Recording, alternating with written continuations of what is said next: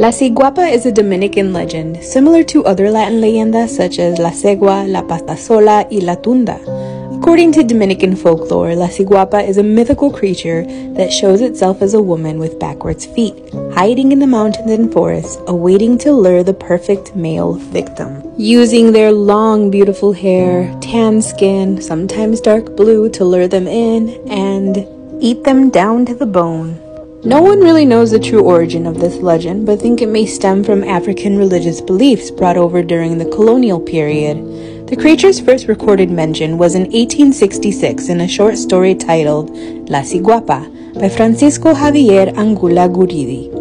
In certain versions, La Ciguapa is a timid, lonely girl living in the mountains, feeding off the vegetation and hiding from the human eye. In other versions, La Ciguapa is a demonic creature that hides in the caves of the mountains only to come out to feed on the flesh of the men she takes.